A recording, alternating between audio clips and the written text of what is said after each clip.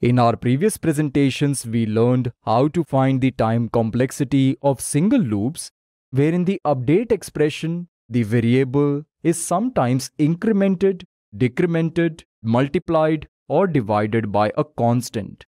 And we also learned how to find the time complexity of single loops, where in the update expression, the variable is raised to the power some constant. Now in this lecture, we will understand how to find the time complexity of single loops, where in the conditional statement, we have a function other than the linear function. It can be an exponential function, it can be a logarithmic function, or it can be a polynomial function. So, the title of this lecture is Time Complexity of Single Loops, Conditional Statement with a Function. So let's get started and let's see the topics of this lecture. The first topic of this lecture is Single Loop Conditional Statement with a Function. After understanding this topic, we will then proceed with the homework problem of this lecture. Let's start with the first topic, Single Loop Conditional Statement with a Function. Let's say this is the for loop, and our job is to determine the time complexity of this for loop. In this for loop, the initialization statement is I equal to 1. The conditional statement is I less than or equal to 2 power n. And the update expression or the update statement is I++. Within this for loop, we have the printf function, which is capable of printing Neso Academy when we execute this loop. What is the time complexity of this loop?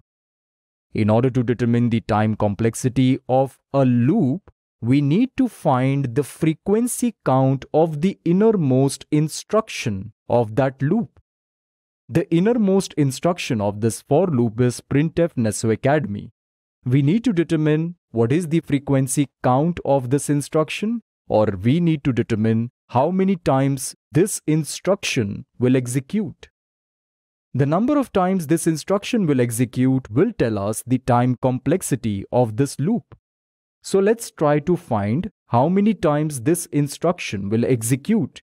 And in order to do this, we need to analyze each iteration of this loop. And during the analysis, we will observe different values of I and we'll try to find the pattern in different values of I. Let's do this now. In the iteration number 1, we can observe the value of I is 1. So this is the value of I in the iteration number 1. After this, I is compared with 2 power n. 1, let's say, is less than 2 power n. Therefore, this condition is true and hence printf function will execute. After this, I is incremented by 1. This means the new value of I is 2. And this is the value of I in the second iteration. We are right now in the second iteration. The new value of I is 2. After this, 2 is compared with 2 power n. Let's say 2 is less than 2 power n. Therefore, the printf function will execute once again and I is incremented by 1. This time, the value of I is 3. This is the value of I in the iteration number 3. And in the same way, we will get 4 in the iteration number 4. We are getting these values of I 1, 2, 3, 4. We know it will continue up to, let's say, k, where k is some value. And let's say k is equal to 2 power n. This means this value of I is the last value for which this condition is true. I'm assuming k is equal to 2 power n. This is the value of k. But we need to find how many times this instruction will execute. The number of times this instruction will execute can be obtained from this pattern only. Here we can observe in this pattern that in iteration number 1, the value of I is 1. In the iteration number 2, the value of I is 2. In the iteration number 3, the value of I is 3. In the iteration number 4, the value of I is 4. So it is clear that in the iteration number k, the value of I is k. So this means there are a total of k iterations, and hence this statement will run k times. So now we know this statement will run k times, hence the frequency count of this instruction is k. But the time complexity should be represented in terms of the input size, which is n. So we now need to represent k in terms of n.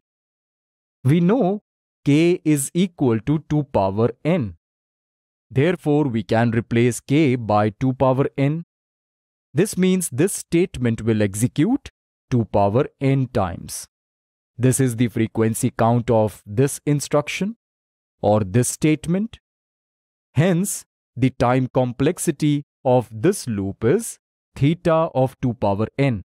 As mentioned earlier, the frequency count of the innermost instruction tells the time complexity of the loop.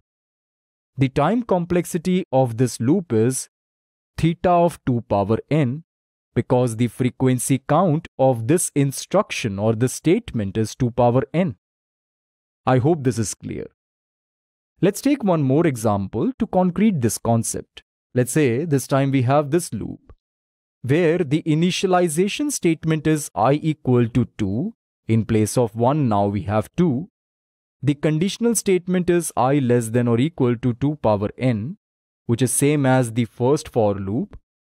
And then we have I equal to I square. This is the update statement. This time we have I equal to I square in place of I plus plus. We do have the conditional statement with a function, but this time we can observe we have a different constant in the initialization statement, and we have I power 2 in the update statement. What do you think? What is the time complexity of this loop? Let's find out the time complexity of this loop by calculating the frequency count of this instruction. We will follow the same process which we followed in case of the first for loop. Let's analyze the values of I in each iteration. The first value of I is 2 as I is initialized to 2. In the second iteration, I is updated by I square. This means we now need to take 2 square. So this is the new value of I in the second iteration. In the third iteration, we again need to take I square. I is 2 power 2. We need to take the square of 2 power 2. This means we need to multiply this 2 by this 2. 2 times 2 is 4, so we will get 2 power 4, which can be written as 2 power 2 power 2. 2 power 2 is 4, and this is equivalent to 2 power 4. In the fourth iteration, again we need to take I square. I is 2 power 2, which is equal to 2 power 4. We now need to multiply 4 by 2. 4 times 2 is 8, and 8 can be written as 2 power 3. So, in the fourth iteration, the value of I is 2 power 3. We can observe a pattern here. The first value of I is 2 power 0. The second value of I is 2 power 1. The third value of I is 2 power 2. Then we have 2 power 3.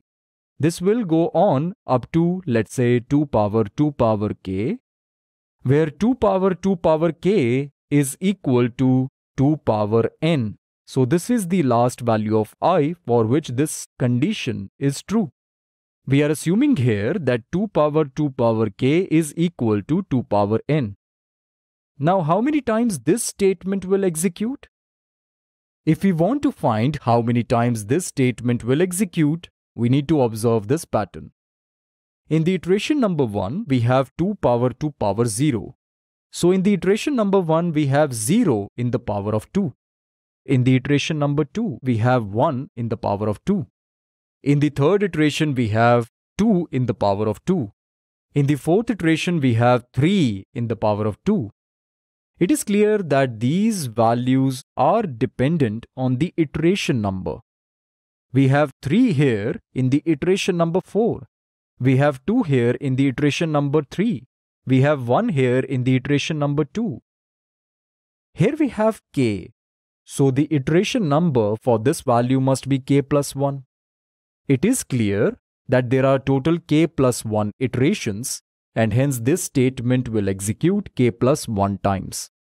But as we know, we need to represent time complexity in terms of the input size, which is n. So now we need to find the value of k in terms of n. This will give us the time complexity. As we have assumed that 2 power k is equal to 2 power n, this equation will help us in finding the value of k. How do we find the value of k? We need to bring this k to the base, and for this purpose we can take log on both sides. Logarithm can help us bring the power to the base. That's what we want to do. So now we are going to take log on both sides. We will take precisely log base 2 on both sides, because here we have the constant 2, and if we take log 2 base 2, we will get 1 eventually. And 2 power k will come in front of the logarithm. That's what we want. So let's take log base 2 on both sides. After taking log base 2 on both sides, we will get log 2 power k base 2 in the LHS and log 2 power n base 2 in the RHS. This 2 power k will come in front of log 2 base 2. This is from the property of logarithm. We know log a power b base c is same as b times log a base c. We are applying the same property here. A is 2, b is 2 power k, and c is 2.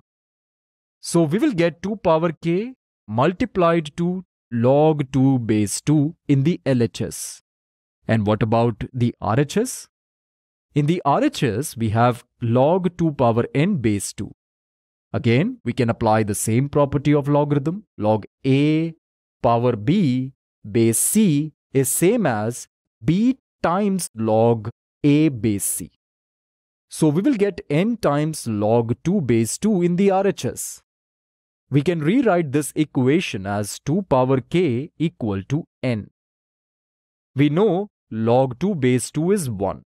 So eventually in the RHS we will get n times 1. That's why we are getting n here. In the LHS we will get 2 power k times log 2 base 2, and log 2 base 2 is 1. So eventually we will get 2 power k in the LHS. So this is the equation obtained from this equation. Now we want to bring k to the base, and for this we can apply logarithm on both sides. We need to apply log base 2 on both sides because here we have the constant 2. Let's take log base 2 on both sides. We will get log 2 power k base 2 equal to log n base 2. What is log 2 power k base 2? We will get k times log 2 base 2 by applying the same property. Log a power b base c is same as b times log a base c. And we know log 2 base 2 is 1. So eventually we will get k here in the LHS. And in the RHS we have log n base 2. So we can say k is equal to log n base 2. So this is the value of k, log n base 2. We know this statement will execute k plus 1 times. We can replace k by log n base 2. So this statement will execute log n base 2 plus 1 times. And the time complexity is therefore theta of log n. Because this time complexity is obtained after removing the constant 1 and the base 2. We know we do not have to write the base and the constant in the asymptotic notation. So this is equal to theta of log n. This is the time complexity of this loop. I hope it is clear. Let's take the final example where in the conditional statement this time we have I square less than or equal to n. Here we have the linear function, but we are this time taking I square in place of I. The initialization statement is I equal to 1 and the update statement is I plus plus. We can rewrite this inequality as I less than or equal to square root of n, because I square less than or equal to n is same as I less than or equal to square root of n. We took square root on both sides. We will get I in the LHS and square root of n in the RHS. So now we need to determine the time complexity of this loop. We will do this by following the same process which we followed in these two cases. Let's analyze values of I in each iteration. In the first iteration, the value of I is 1. In the second iteration, I is incremented by 1, so we will get 2 here. So this is the value of I in the second iteration. In the third iteration, the value of I is 3. In the fourth iteration, the value of I is 4. This will continue up to, let's say, k. So this is the last value of I for which this condition is true. Hence, I am assuming that k is equal to square root of n. And one thing is also clear, that the total number of iterations in this loop is k.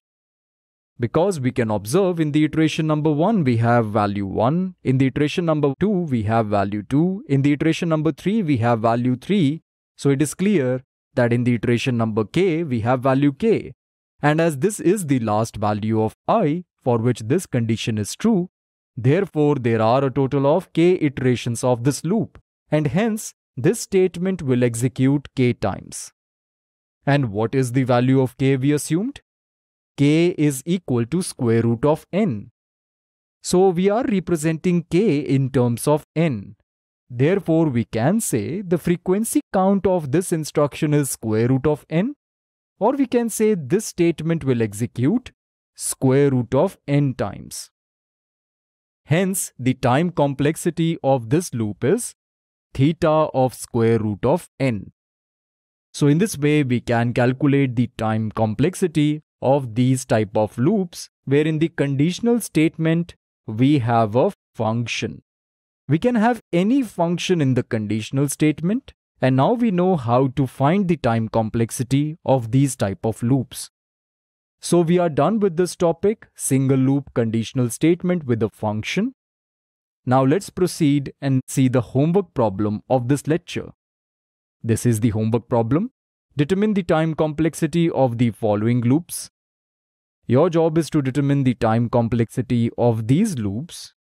I want you to solve this problem on your own, and I want you to post your answers in the comment section as well. So we are done with this lecture. Okay friends, this is it for now. I will see you in the next lecture.